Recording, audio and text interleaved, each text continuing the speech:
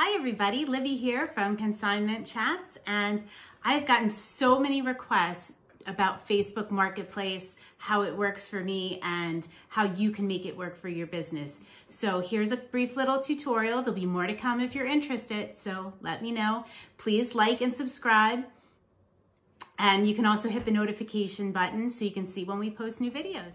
Hi everybody, I've had a lot of questions lately about Facebook Marketplace and how I have that work successfully for my business. Right now it is our #2 marketplace. So eBay is #1, everything goes on eBay. And I do cross list using the List Perfectly tool to Facebook Marketplace. Now the thing I want to stress about this is I am cross-listing these to my personal Facebook Marketplace account, which I then hook into my business page, and I'm going to show you how to do that. So here's List Perfectly. These little arrows are the List Perfectly icon, and it's just marketplace to marketplace. So I'm going to find the item I want to cross-list. So I'm just going to cross-list these pants for now. And stay tuned. I'm going to give you some tips and tricks for what items are really selling and really hot on Facebook Marketplace right now. Okay, so this is cross-posting to Facebook Marketplace. Takes a minute to come up. Takes about 2 minutes per listing. And now you can do this manually. I am using the cross-listing tool, List Perfectly, but you can definitely just do this manually. I do recommend posting 1 item per day. Don't post it all in a bunch if you know you only have 10 things to cross-list. I would say just do it 1 per day, because it definitely keeps the algorithm moving. And I notice I have more sales when I do that, and I'm consistent. That goes for most platforms, actually, not just Facebook Marketplace. It's the consistency. And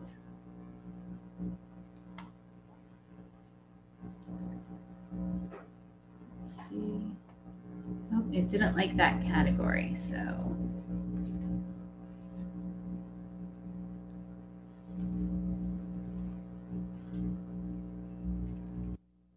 All right, I'm just going to put it there for the moment so I can just demonstrate this and not take too much time. Okay, I do use the shipping right through Facebook Marketplace. Super easy. They generate the label for you. They take the payment. They do all that processing. Right now the fees are 5%. Sometimes they are running free shipping promotions and all of that. Okay, so that's how we cross-list something to Facebook Marketplace. Again, the key is to be consistent with your listing. Try to get at least 1 thing a day. If you have more than 1 thing a day, great. I think that's awesome. Okay, so once we cross-list, we can go in and you can take a peek at your listings. Mine are still coming up. Okay, we can see that is just what we listed. Now, here is the most important part of making Facebook Marketplace work for your business, is going to be your messenger. So you're going to see all your Facebook Marketplace messages, sales, everything right here in your messenger. Okay, and there's a separate section, Marketplace, and you can see your sales. So what I do is just on my desktop, I have this nifty little text file in Notepad, and I have 2 different messages. So basically, you're thanking the customer for their business and asking them to go over and take a look at your Facebook page if they're interested. The other one is thanking them for their interest. So I use this one if maybe somebody was looking for something and it sold to somebody else first. So I do like to thank them for their interest and let them know that they can find more on our Facebook page.